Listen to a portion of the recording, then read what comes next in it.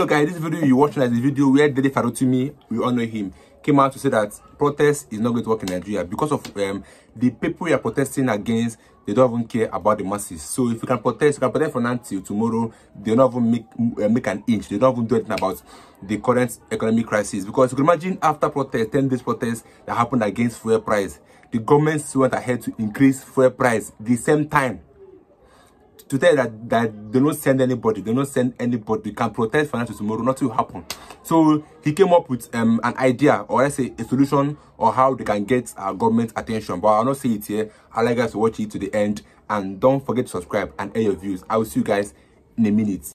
I've heard multiple times people say, okay, let's have protest to demand this or protest to demand that. Privately, I will speak to organizers of this protest and tell them, I don't trust the system. You only protest to somebody who has the capacity to listen to you. These ones do not have the capacity to listen or the will to change. So going to protest will not work. I used to say this repeatedly, and I stand by what I used to say. But protests come in different forms. What I am proposing, and I would like to hear what you all have to say. Let's take our time, let's talk through this and let's debate it. I'm of the opinion that we should have a national sit-at-home on the 3rd of December. I was careful to run away from the 2nd. I don't want to have a situation where our IPOB brothers and myself will now be conflicted with each other. That is not to denigrate whatever anybody is doing to win their freedom. But I'm proposing, I repeat myself, 3rd of December, let us sit at home. I was away in the United States in September and most of October. And in the course of that time away, as it would usually happen with me, I was opportune to see our country a little clearer.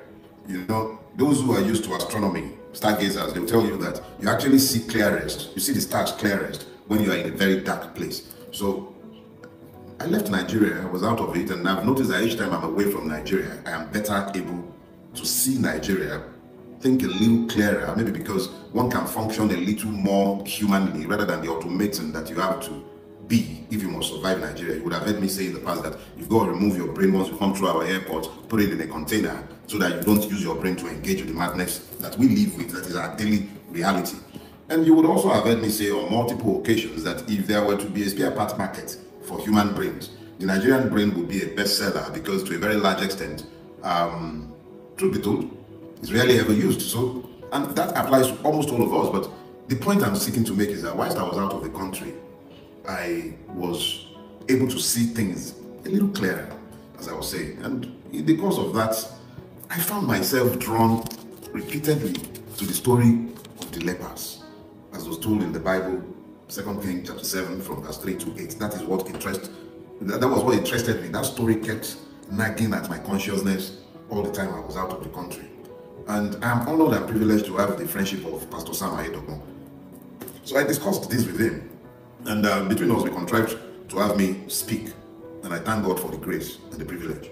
If you haven't seen that message, I'm sure you would have seen snippets of it, but I would encourage you, take your time, watch it. Because it also offers some level of context for what I want to speak about today.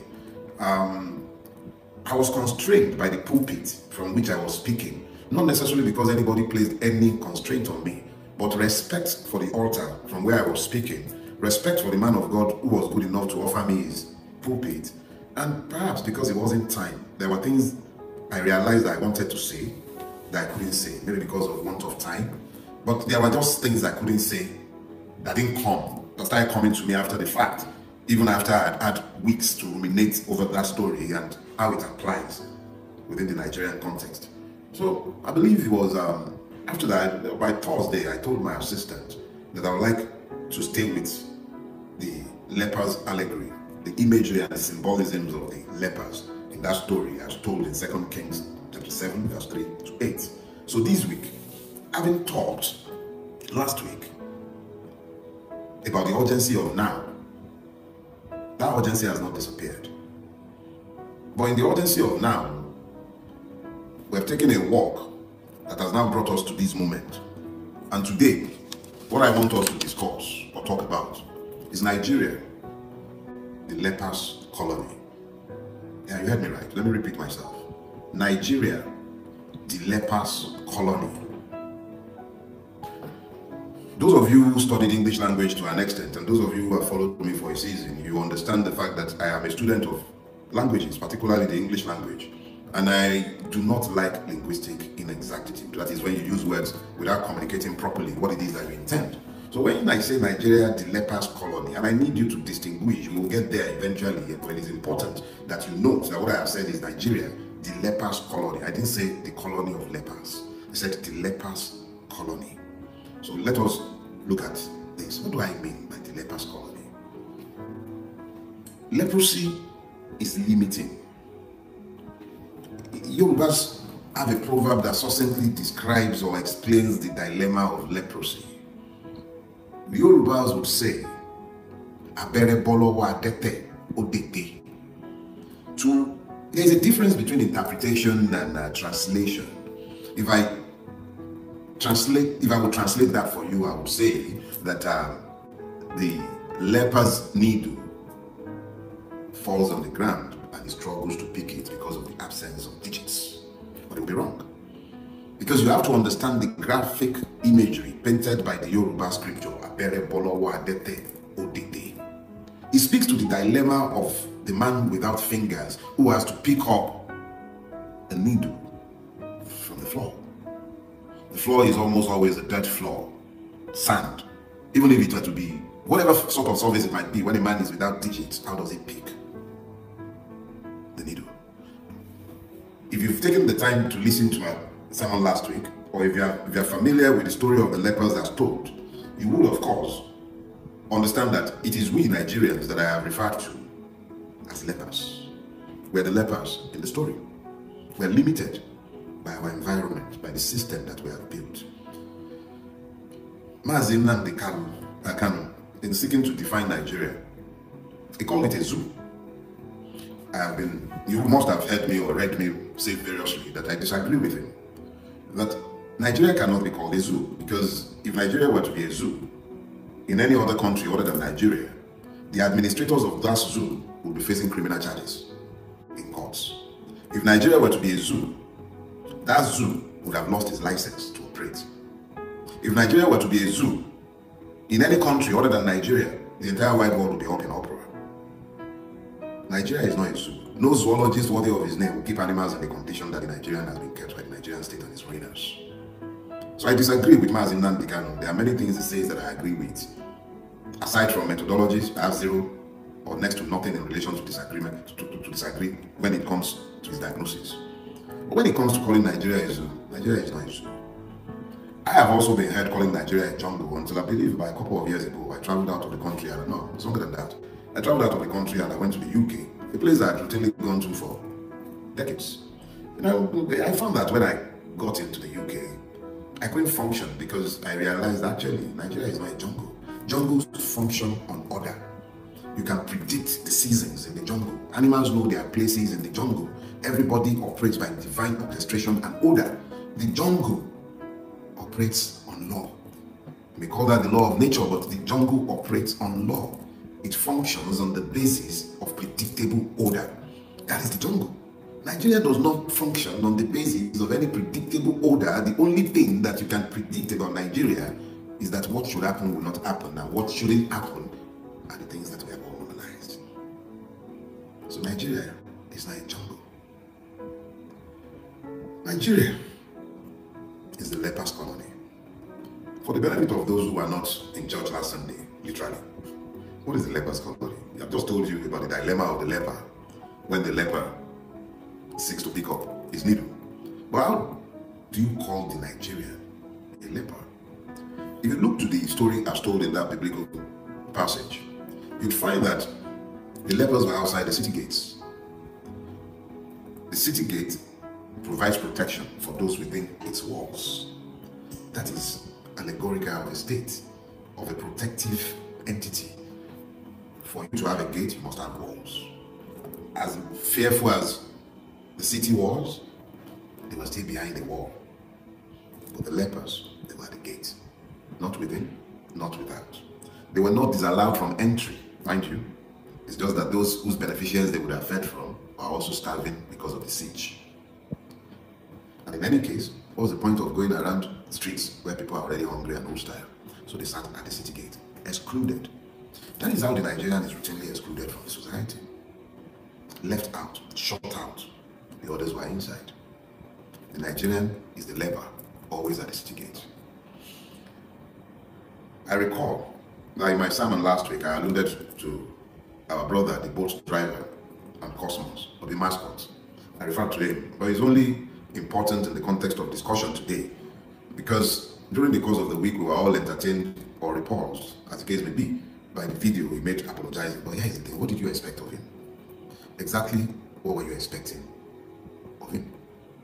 If he had said he was going to court, he would still meet the same people in court. Now, have you forgotten? Mascot was given 500,000 bail, I think. Those boys got 10 million naira bail. And I think 1 or 2 shorty. Before your outcries led to their release. And by the time they were releasing them, did you notice that they appeared to have been grandfathers being released instead of the young boys that we saw in court? So you find a situation where once you build a system that systematically excludes, which is the society that has been built by Nigeria, and understand that the exclusion is not found on any one of the many things that we have clung to as the basis for our disadvantages. We would like to think it's about tribe, ethnicity, I'm sure. Remember Abu, the sex toy one that was busy slapping?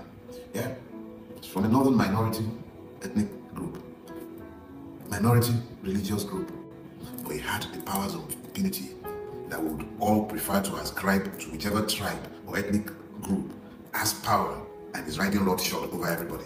Remember, we would have said, he's a northerner. For Abo, nothing happened. He slapped happily, left, right, and center. Maybe money changed out at the end of the day, I don't know that detail. And then the boat driver, what did you want of him? Where is the system to protect him? He's a leper like me and you. He took what he considered the best deal in the circumstances. A man tells you that he'll make you disappear because you are rude to him. And then you go and you start talking about court. Which court? What courts? So let's not, I'm just trying to help us to understand the fact of our leprosy so that you understand that we have built a system that excludes. A system that is not excluding, is not excluding on the basis of ethnicity. It is not excluding on the basis of religiosity. It excludes on the basis of social class. If you're rich, you can't do any wrong in Nigeria.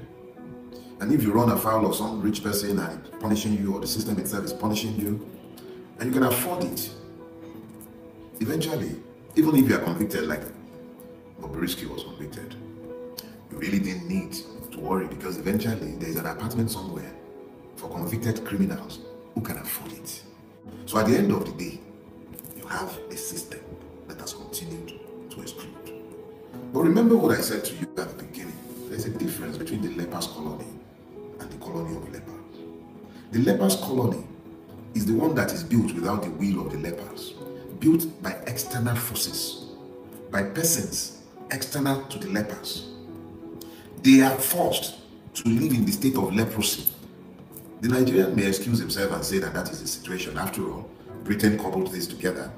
And after all, he has never had his will expressed. Even I have said so multiple times. But at some point, the colony of lepers is the difference now. The colony of lepers, because we have will. We are the ones who have built this lepers colony by abdicating the responsibility to build our own country. We failed to take our fate in our hand. We have built the lepers colony. I see you, Treasure, hold on, I'm getting there. You say, what's the solution? The solution is clear. The solution became even clearer after the death of my friend, Adeshino Ogunlano. We are all creatures in time, and we must identify that which has been given to us to do within a specific time span, your lifetime. Play your part. What's the solution? Find a country. How do you find a country? Take responsibility for your lives. I have heard people talking about waiting until 2027. I don't know what we're supposed to be doing in 2027 that we did not do in 2023. Yeah, we probably would have more time, but nothing would change. For as long as INEC is INEC, our courts remain our courts, and we do nothing but wait until 2027 for something to change. We have the lepers colony, but there is a colony of lepers. The colony of lepers is the one that the lepers, recognizing the limitation that they live with, they are constrained, they recognize it, and then they figure out a way to come out of the mess they are in. And the way out is very simple. One, you either pick up the gun, which many people have variously advocated, or you take the other path, which is the one I have always advocated, non-violent. But non-violent should not be equated with cowardice. It should not be equated with non-action. It should not be equated with simply folding our hands and waiting for death to come. At some point, we're going to have to draw a line in the sand. I've said that pretty often, right? So this is the line I want us to draw in the sand. Tinubu is already the president of Nigeria. No amount of denials will change that. If you removed Tinubu tomorrow and you kept any number of the many persons that you and I would prefer to have in that office, with the system remaining as it is, where INEC can pronounce whoever they care as having been elected, and where the courts, as corrupt as they are, would ensure that your will do not prevail. For as long as that remains the case, 2027 is lost. So if we can all agree on that, let's be clear about something. Remove Tinubu, nothing will change. Put any one of the other ones. Remove the state houses of assemblies and all of that until such a time as when the system changes. And that system will not change if you do not change the operators of the system. The first demand that must be unequivocal across the length and breadth of Nigeria is a demand for electoral reform. When I say electoral reform, let me be clear. It is not one of those endless journey to nowhere. We must set a timeline. I am of the view that we should set Tuesday, the 3rd of December as timeline for this to happen. Let a bill be before the National Assembly, making clear that one, independent candidacy must be allowed in our electoral process. And I will explain why. If you have independent candidacy, the powers of the political parties, the need to band the hand behind a behemoth in order to thwart the will of the Nigerian people will be broken. Those who believe themselves relevant to the lives of their communities will not need to win any party's nomination to be able to run in election. That is first. The second thing that must happen, electronic transmission of results from the polling unit level must become compulsory, and it must be unambiguously spelled out in that amendment. Let us be clear. When I say February 3rd, what I'm saying for February 3rd is very simple. Once upon a time, I've heard multiple times people will say, okay, let's have a protest to demand this or protest to demand that. Privately, I will speak to organizers of this protest and tell them, I don't trust the system. You only protest to somebody who has the capacity to listen to you. These ones do not have the capacity to listen or the will to change. So going to protest will not work. I used to say this repeatedly, and I stand by what I used to say. But protests come in different forms. What I am proposing, and I would like to hear what you all have to say. Let's take our time, let's talk through this and let's debate it. I'm of the opinion that we should have a national sit-at-home on the 3rd of December. I was careful to run away from the 2nd. I don't want to have a situation where our IPOB brothers and myself will now be conflicted with each other.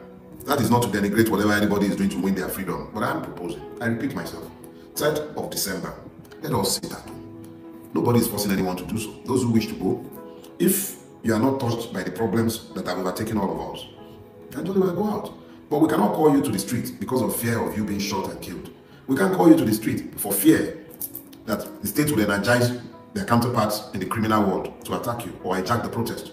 But we can urge you, one day, just one day, at least give them the understanding that you are tired of this gate where you are sat. And it's for one single demand: reform the electoral process.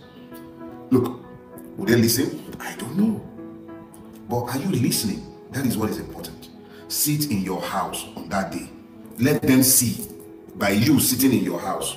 I'm not saying go out and block road. I'm not saying go and burn tires. I'm not saying throw stones. Sit in your house. Those who want to go out, allow them to go where they want to go. If you have been touched and you are interested in anything changing, if you say that you desire Odua Republic, for instance, let's talk about this. You desire Odua Republic, and you desire it not stepping on the blood of the people, but you want to mobilize them for change, which you desire. And the same goes for my Biafran brothers as well. You desire the Biafran Republic, but you're not going to do it against the will of the people. You're going to have to win it politically. If that is the case, why not join in persuading the people to sit at home so that our votes must be allowed to count? It is in our votes meaning something that will become free. Whatever it is you desire, when your votes are free, run as the IPOB candidate in Aba against that stupid mascot that is slapping people. If your votes begin to count, run anywhere in Nigeria to propagate your ideas and ideals, unless, of course, you had no interest in democracy prima facie and you are merely interested in lording your own view over other people. Democracy exists when the will of the people is respected. So insist on the sacrosanct of our votes. Just one day. It may or may not do nothing. But we cannot continue to sit down, belly aching, waiting for 2027.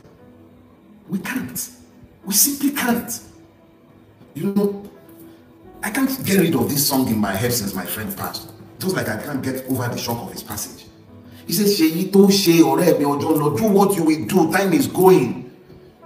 If you are in your 50s like me, you witnessed a functional country. As dysfunctional as it was, it did work to an extent. It worked to educate me, the son of nobody. But that system worked to educate me because my mother, God bless her, hardworking, visionary. But she had a functional system to work with. Do you understand? Where is the system now? It's gone. It's gone. If you are waiting for 2027, it's gone. Everything is getting progressively worse every blessed day. Every day is getting worse. You remember, most of you, the only time you go to the villages now is when you go burying some grandparent or uncle. Nobody goes to the villages anymore. Just like nobody really comes to Nigeria anymore. We only come to Nigeria to bury people. It's become a burial place of lives and hopes. Are we going to keep folding our hands like this? How? Look, for a long time, I have belly ached, diagnosed our problems, sought to persuade you to see what should be right on top of your nostrils. Many times I'll tell you things you'd consider outrageous. Hey, time, like they say, prove all lies. You prefer your lying pastors and imams who feed you religious idiocy and fantasies. They ask you to pray. Told some jokers about you to come and pray for 40 days again. The one who started, they were busy worshiping in Ife. The other day is also meant to be leading you in national prayers. They are praying on you, pretending to pray for you. All of them, without exception. All of them. God is the God of truth. What happened to the truth on their lips? Sealed. And then they're asking you to pray. Let us be clear. If you are not going to pick up guns to free yourselves, and I don't recommend it, they would prefer that you did that. They are the purveyors of violence, and they own all the levers of violence. Saw them elevating MCO Oluomo to national president. Lagos has gone national, that's what they're telling you. Killer squads in every state to silence you if you dare to speak. And you're still there, debating whether you should sit at home for one day. Let us dare to speak with one voice, just one day. Sit at home. Just sit in your house. And it will go better for anybody who dare to talk to me about, it's my right as a citizen to sit in my house and to counsel my fellow citizens. You have to pretend that we're in a democracy, right? All of us have to pretend we're in a democracy. I'm pretending we're in a democracy. You are also having to pretend that we're in a democracy. And if we're in a democracy, it is my right as a citizen to peacefully sit in my house. I am not forcing anyone to stay in their own homes. But I'm asking you, you're asking me, how can one galvanize Nigerians to sit at home? Go out there on your own. I'm doing my own bit. You do your own. I do mine, you do yours. Go out there. You are the ones who need to speak to people. Help them understand the need. This is a peaceful way of forcing the change that we require. Let's try it. Let's try it for a change. The lepers colony is the one built for the lepers. The colony of lepers is the one built by the lepers themselves. One makes you a victim. One makes you complicit. We are becoming complicit in our own enslavement, wailing impotently, demanding change from those who profit from the situation we are asking to be changed. At what point, pray? Exactly at what point is enough going to be enough? If we're not going to go out on the streets, if that's too difficult because we're afraid of them, how about sitting in your home for one day? I really don't have much to say anymore. Yorùbá will say this. Tí mo bá sọ fún yín, tí mo gbé iná jó lórí omi, ẹni kí n kéru ẹ̀wà, ẹyẹ jiyàn. If I told you that there's fire atop the waters, stop arguing with me. Demand the ashes of me. I am telling you here and now, the result for 2027 elections across the length and breadth of Nigeria without leaving a single thing to chance have already been written. If you wait until 2027, we've lost already. Not only have we lost election, we've lost our lives, we've lost road, we've lost hope. They said renewed hope. Now lie, these ones have come to evaporate hope. And I'm telling you here and now, get off your lazy ass. Get off your lazy ass. I don't talk my own. No. This one don't pass. Don't 20. This is tell ourselves what to do. This one is not about this is what is happening. That's the person to blame. We've done enough of that. This is time to do something. This is not time for 2027. I fold my hands, don't they look for 2027. If you dare to sit down and wait for 2027, I tell you here and now, 2027 is already lost. One day with purpose. We are demanding the Electoral Act be amended. And those two are irreducible minimum. One, electronic transfer from the polling unit level. Two, independent candidacy for Nigerians. If it's a democracy, there shouldn't be bars holding people from access to it. I've had my say, and I hope you've heard. I don't say I'm pastors, I don't talk. What you do with it is entirely in your hands. Have you a blessed week ahead of you? But remember, like this time next week, when we are meeting, may God preserve all of us. I imagine that we will have had sufficient time to debate this proposal amongst ourselves. If sufficient consensus might be had, then we definitely should hold December 3rd as a sit-at-home nationwide. Thank you very much. God bless you all.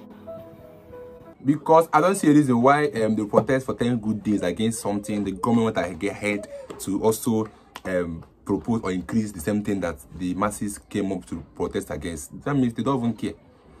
And it's true, the Nigerians don't care, Nigerian government don't care about Nigerians, because there's no way you tell me that you care about the masses. You say that you are going to increase minimum wage. Till today, it have not been put into bill that they should pay 70,000 naira. Some persons are not yet receiving 70,000 minimum wage, but yet the government are here to increase school fees, increase fuel price, increase bags of rice, increase tariff for electricity, increase everything.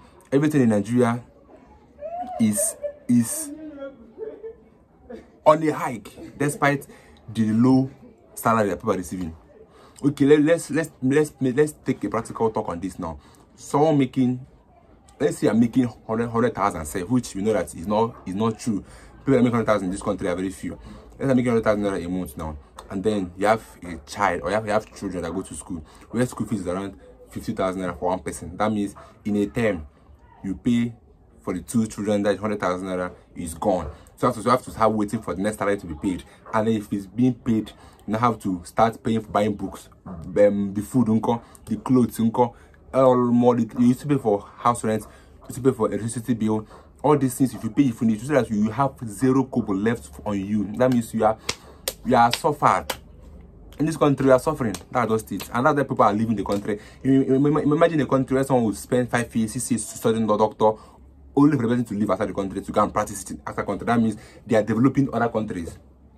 But that's just it. Because other countries know the benefit they are getting from Nigeria. So they accept doctors, nurses with their wide hand open. They give them benefits that they won't be able to reject.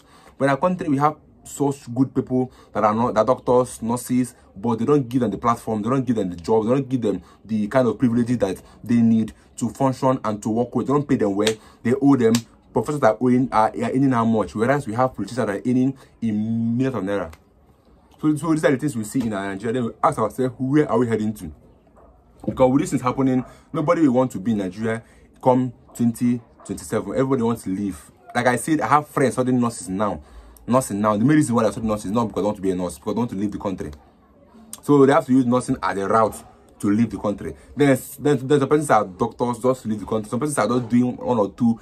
Everybody is trying their possible best to leave the country. That's what they want. They are trying everything possible to leave this country called Nigeria. Because why? The government is not making it easy for anybody. I saw a video where someone was interviewed in outside country and the person denied Nigeria totally, like denied that she is not a Nigerian, denied it totally. Because of what? The government are not giving them that privilege that they need.